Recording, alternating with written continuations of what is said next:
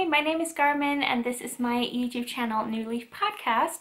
In this very special episode of the podcast, I will be taking you to Oslo Strikkefestival, which I went to last weekend, which was the 7th and 8th of September. Me and my mom went to this knitting festival. We had loads of fun. We met loads of new people. We saw a lot of beautiful yarns, and we also visited some yarn stores in Oslo. And I thought that was fun to show you. So on the first day we went to some yarn stores, and then on the Saturday and Sunday we went to the festival, and then on Monday morning we visited another yarn store before heading off to the airport. So first you'll be seeing some clips and some photos I took while in Oslo, and then afterwards I'll be back to show you what I bought and to tell you some more about it. Hello, we're in Oslo! Yeah.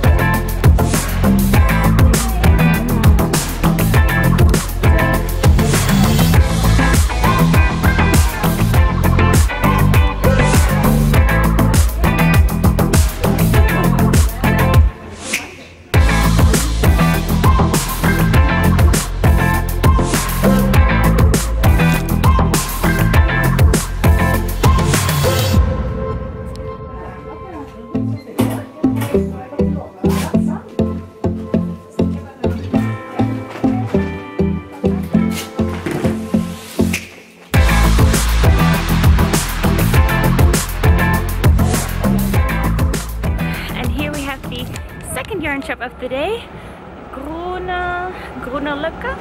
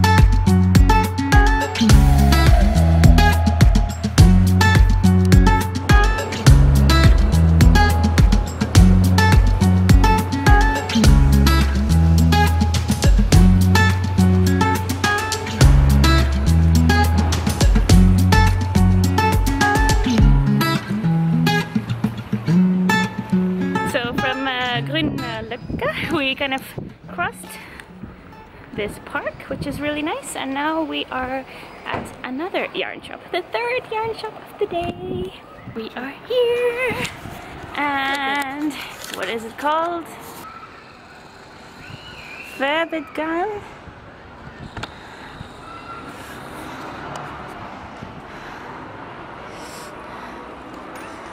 Oh, look at that. Hello. Are you closing? So this yarn shop is closed, unfortunately. The dog of the owner got sick and she had to go home. But look. Oh, it's such a shame. I might be able to see some of their yarn at the festival though. So we'll see.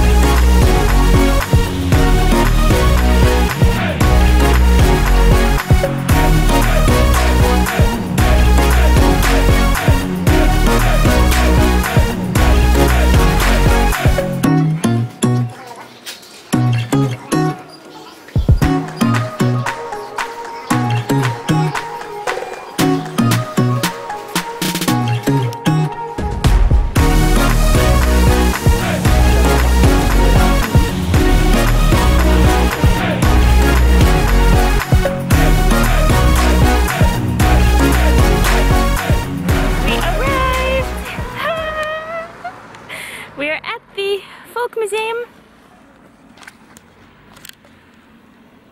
We just got off the bus and there were already a lot of knitters on the bus. So that was a lot of fun, and it's only a few meter walk to the museum. We're so excited!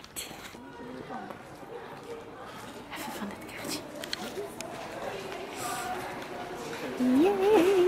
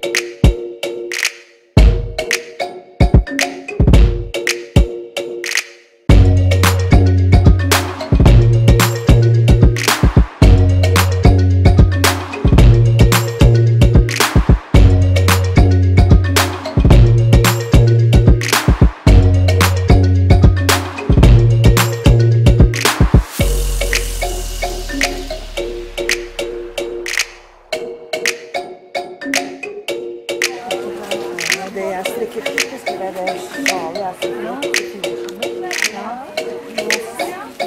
Sånn.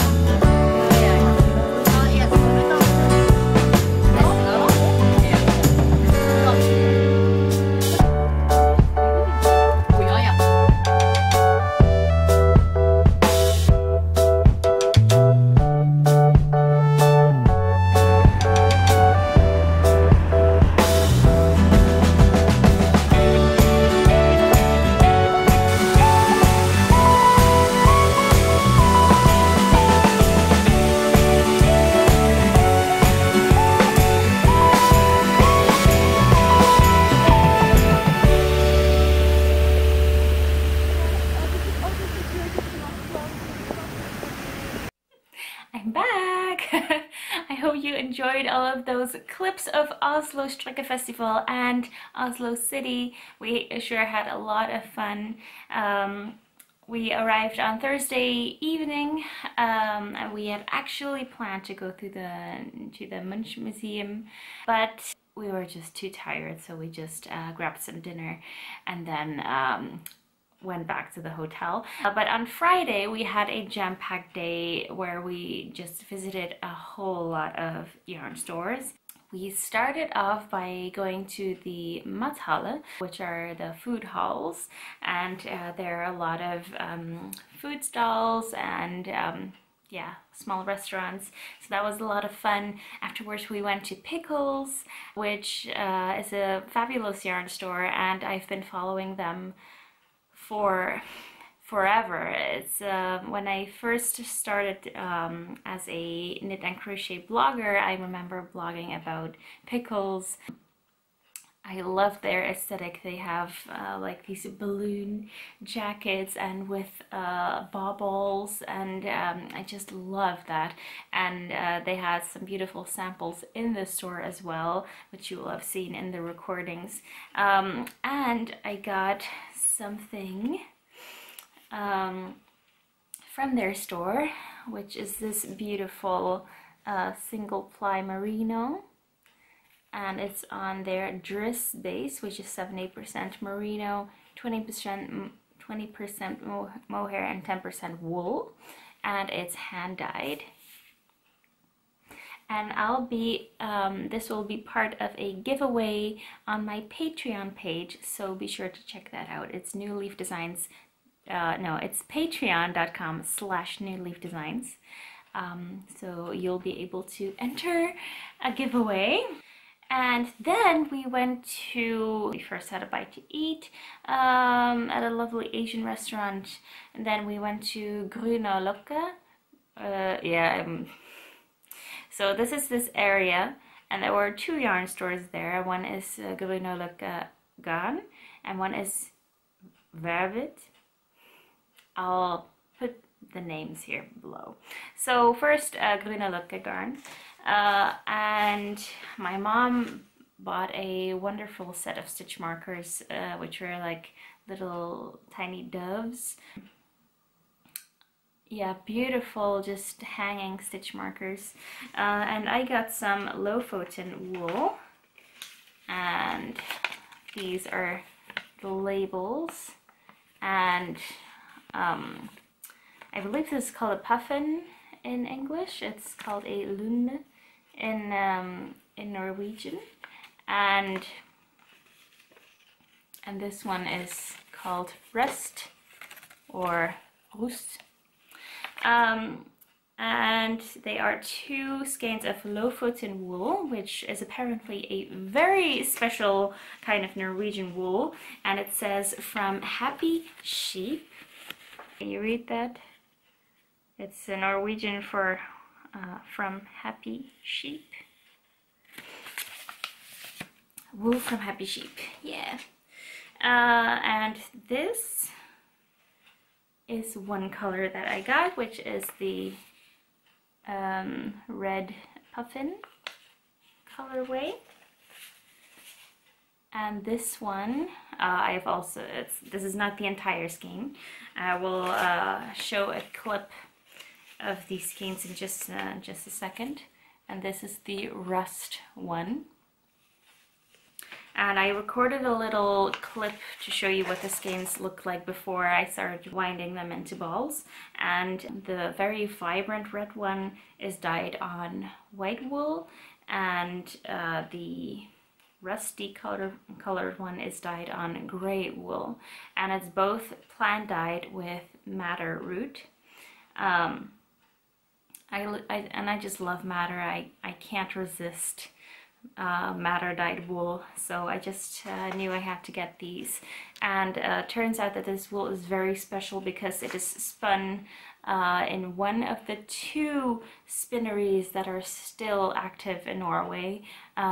This lady at the Oslo Strikkefestival was very kind to explain to me that at the moment there's kind of this this conversation going on about how Norwegian, so domestic spinneries are closing down because they cannot sell their wool, but there are a lot of knitters in Norway, and they buy all of their wool from foreign countries, which I guess could be said about any country, because in the Netherlands, I don't know if there are still any spinneries active, but I know that a lot of farms cannot sell the wool that they get from their sheep because simply no one will buy them, so they just burn it or use it as like isolation or insulation, I forgot which one of the two, to put in their walls, or like to put it in bedding. And which is very sad, because wool is really making a comeback. Yeah, it's sad that domestic spinneries are closing down, but you know, I believe that there will be a time that this will recover, or some of them will recover, because there's a growing popularity of locally produced wool. Lofoten wool is one of these. So they're Norwegian sheep, Norwegian spun, and Norwegian dyed, and that is just beautiful. So after Grünerløkka garn, we went to Verbit. It's written like this, Verbit. And it was actually just kind of across the street from Grünerløkka garn.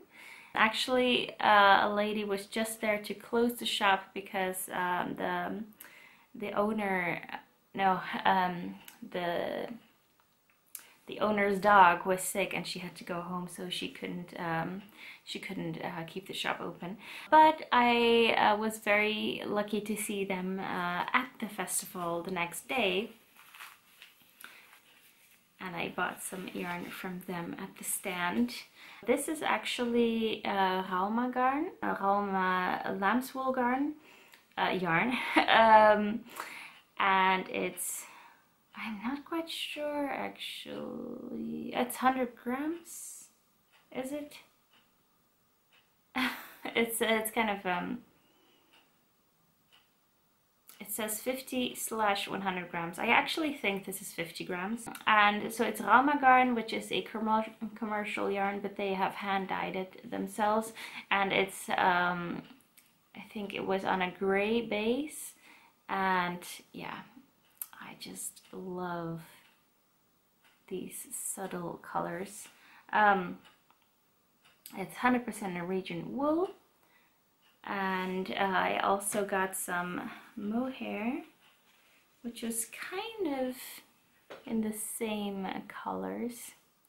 So a beautiful mint green, yellow, orange, and kind of some chocolate brown. And I think they go really well together. And I just can't get enough of mohair, so I wanted to have one of these. And this mohair is by Canard, and it's brushed lace.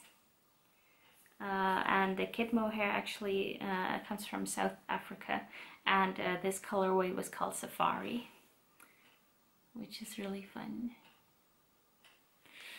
Yeah, so I bought those, but I bought those at the festival. So back to Friday. So after that we went to the Munch Museum, where we saw the Scream, which was hilarious, and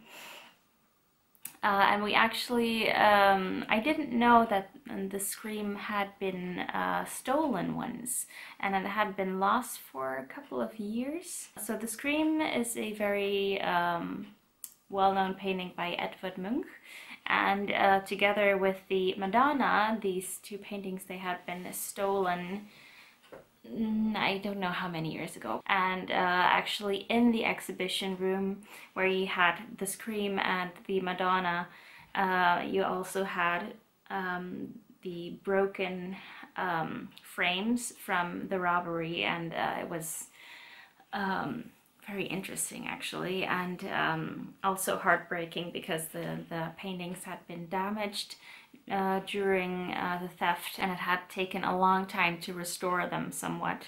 Yeah, but that was just very interesting. Yeah, so we went there, and then let me see, and then we made our way south, more towards the city center, and we were able to visit Strikkefestival, which is in this Norwegian shopping center.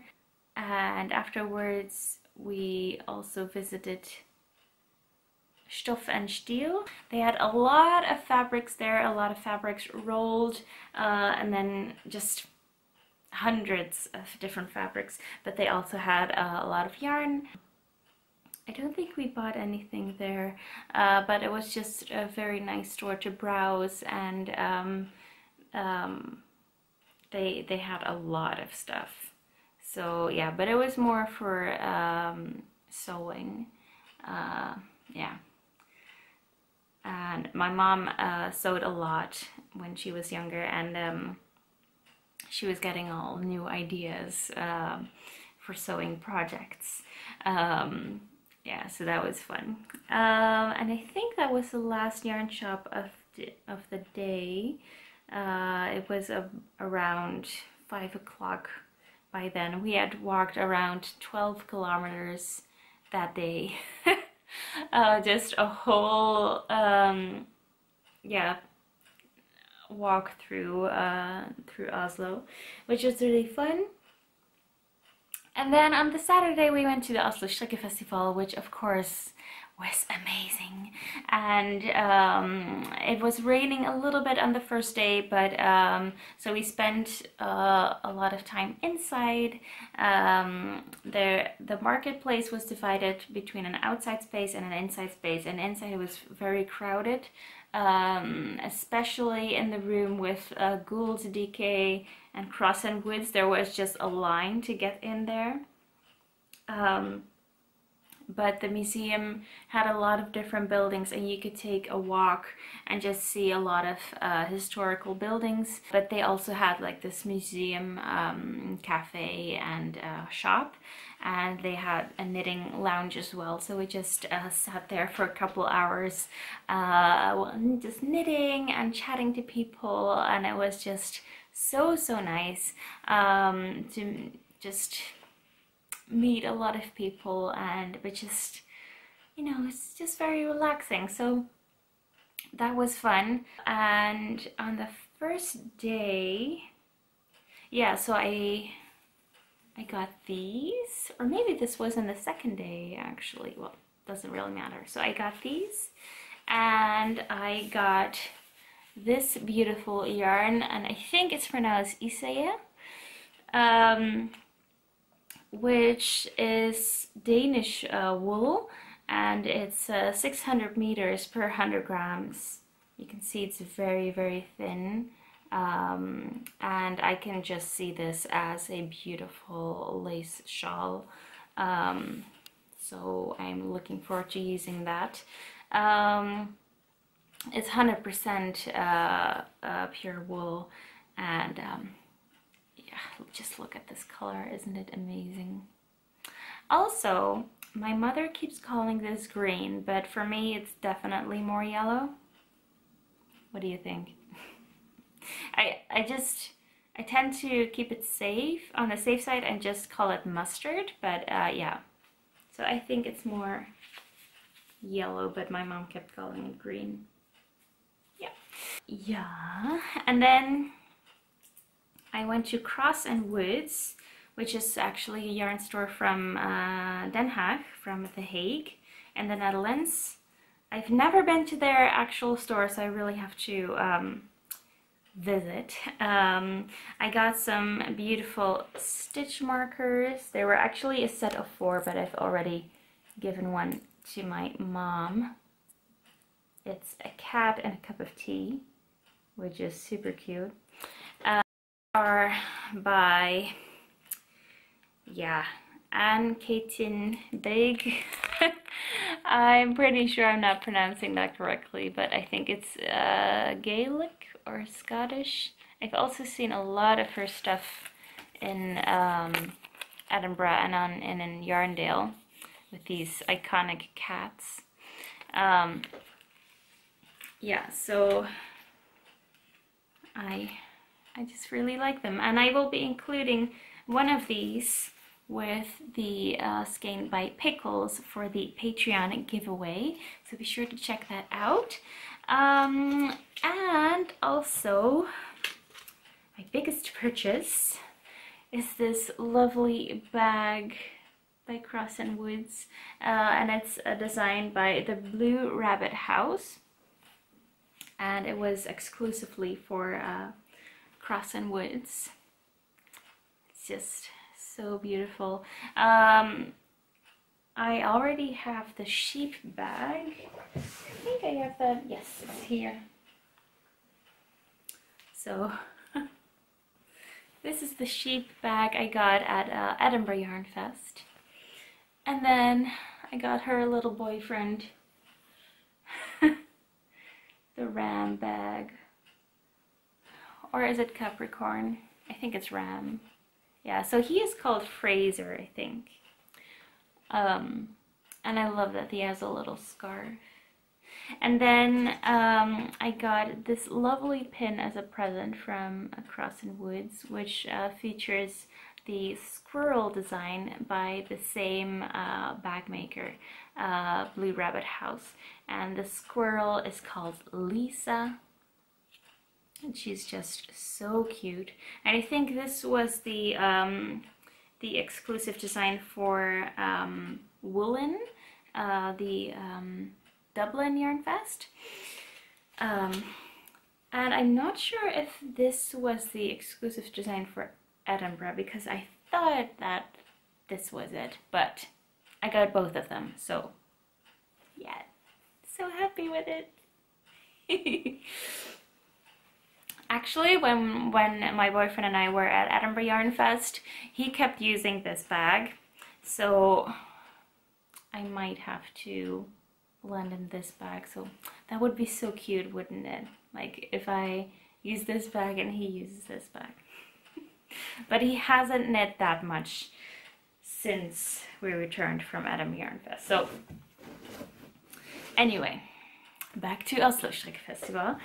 Yeah, so I'm very, very happy with all of these purchases. And then on the second day, my mom and I attended a punch needle workshop by Arona from Buku, which was just amazing.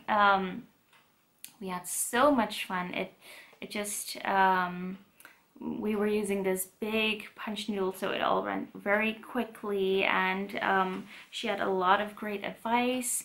And my mom and I had attended a punch needle workshop before by Marianne, who is Marretje Roos on Instagram, and also has just published her first punch needle book, which actually will be arriving today, if I'm not mistaken, so I'll be able to show it to you guys later. But we really loved the workshop by Buku, and this is what I made. So she had different designs laid out, and we could pick one, and then we would put the paper design in the back, put it on the window, and then just trace the lines. And my mom made this beautiful flowers, and there were also some just geometrical like shapes, and some Mancera leaves, which I love. And my mom actually got the kit with the book. I already have the Oxford needle and some extra monk's cloth, so I'll be looking forward to making more of these as well. And I just love it so much. And the yarn that I use is Alafas Lopi, which is actually one of the yarns that Arona recommends. And yeah, it just yeah, I was so happy that we were able to attend this workshop, and it was a lot of fun. And also seeing what everybody else was making, and just there was so much creativity in that room, you could just taste it. Yeah, so that was a lot of fun. Thank you so much, Arona. And I also included some clips, of course, of the workshop. Yeah, that was just a lot of fun. And then, did I get anything more that day? I don't think. No, so that day we took the ferry back. So we had taken the ferry in the morning from the harbor to the museum isle. It's not really an island, but yeah, you can take the boat there. And so we took the boat back. I had lovely dinner. As always, we were just completely, we were so tired. So we made our way back to the hotel and just watched some Netflix, and I was just knitting. And then on the Monday morning, we went to Tjorven, which was in, I am gonna butcher this, Majorstuen. It was the city area where we stayed. And we also went to the Vigeland park with the sculptures.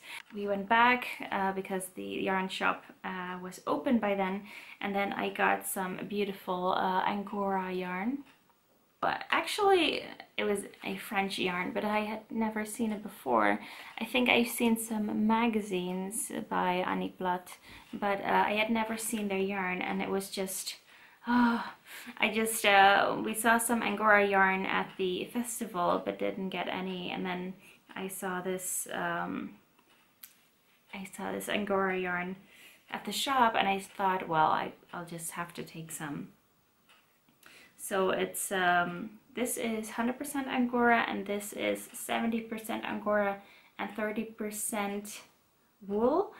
And I'll be using it in a new design. And as you might know, I've been really into boho knitting style, which was the style of my latest sock pattern. Boho knitting style is where you combine color work with purl stitches, and yeah, just really fun. These are the wild strawberry socks and are available in my Ravelry store. Traditionally, they use a mix of wool and Angora, so I thought I'll just have to use this in a new design. I'm thinking a sweater, but we'll see. So the addition of Angora just gives this hazy, just mist effect to the knitting, and it looks so good. Just look up the wild apple sweater and you'll see what I mean. Yeah, just really beautiful. So my fingers are itching to get started with that. Yeah, but we just had such a great time, and also it was super fun because we kept running into the crew of Steven and Penelope. So that's, you know, Steven West, Lydie Noy, Petra from Undercover Otter also went along, and two other girls, and I'm sorry, but I don't know their names. We were actually on the same flights to and from Oslo, so that was really fun. Yeah, we just had a lovely time knitting and chatting the whole time, and yeah, it was a great weekend. And today I luckily have the day off, so I can't wait to get some new ideas onto paper. And as always, my patrons will be the first to know of any design ideas. I have some that I can't wait to share with them. So if you'd like to know more, please visit my Patreon page, which is patreon.com/newleafdesigns. And if you'd like to follow me on Instagram, I'm at newleafdesigns.nl over there. Yeah, and I'd love to see you on my next podcast episode, where I'll be showing you some of the new FOs that I have been wearing this weekend, and also some other things. All right. I'm gonna leave it at that because I think this is already a very long video. So I wish you a very crafty couple of weeks until I see you next. And thank you so much for watching, and see you next time. Bye bye.